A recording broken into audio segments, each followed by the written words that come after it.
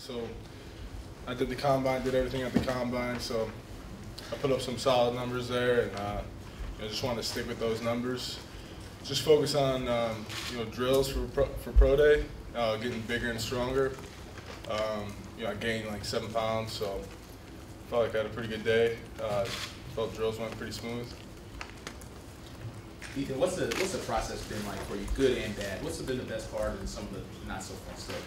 I really had a lot of fun with it. I'd say the bad part really is I kind of just want to play ball again. I'm not a part of a team right now. That's probably the worst part of it. So I've just been hanging out up here, my off time with the guys, go to practice a little bit, go to meetings, work out every day, 6 days a week, really. Just try to be a pro, eat right, and work hard every day. Ethan, what's your best position, do you think? I think interior. I think guard or center.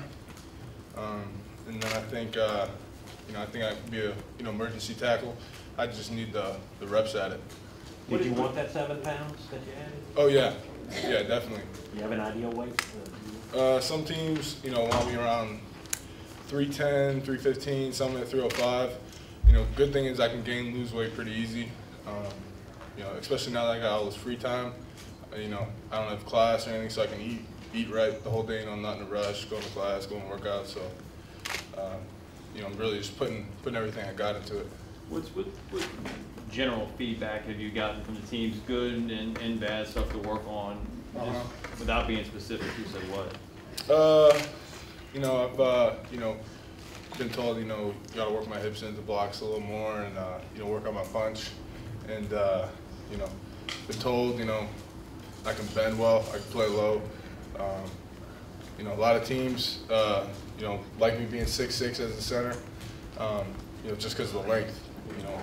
It's a passing league, and as long as I can bend, and they like my flexibility. So.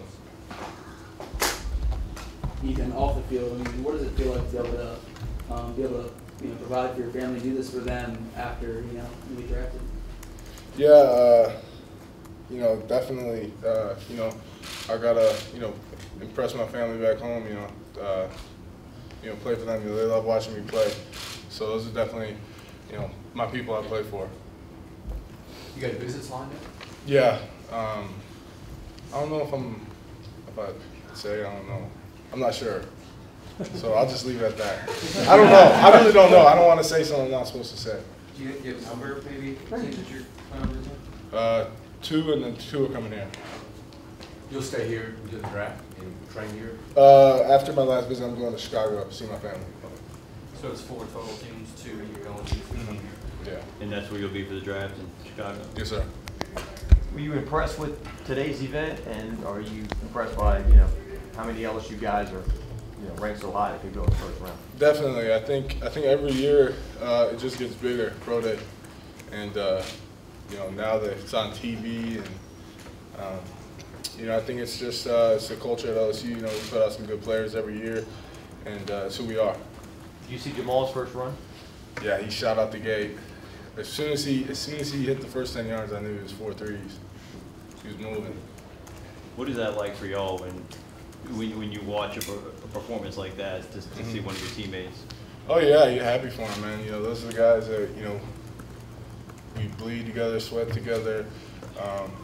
We all we've been through the ups and the downs. So those are our brothers. Of course, we want everyone to do as good as possible. If you play guard, would you like the plays that's going to cause you to have to pull? I can pull, yeah. I pulled a lot my sophomore year. That's what they used me for the most, really. Pulling, whether it was pin and pull schemes or power. My sophomore year, we pretty much ran power one way the whole year, and that was just me pulling to the left. What's it, you can play football. What's it like going through this process? Like, as you say, they break everything down, your punch, your flexibility, all these things. Did you ever know there was so much to it before you went through this process, all these little details? I'd say there's so many details with like running and sprinting, and each drill. You change one thing up and you can take a 10th off your time. It's crazy. These running things, a lot of it's technique. You'd be surprised. If you're a freak athlete, you're a freak athlete, but you do it with technique, you're even better. How hard will you train and work out up into the draft? Will it be anything like you have been doing, or as far as your regimen? Yeah. So when I was combine training, we would do about 2, sometimes 3 workouts a day out, and I was at Exos, and they were like quick workouts. Now, that was all combine stuff. Now I'm just back to football training. So, working on my core, squats, bench, normal football lifts. Having played your college ball in Louisiana, do you allow yourself to think about the possibility of being drafted by a team like the Saints? Yeah, that would be awesome. Whoever wants to take me, I'd be more than happy.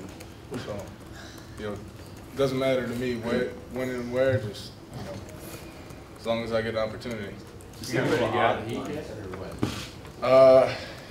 Rain or shine, sleet or snow, I don't care.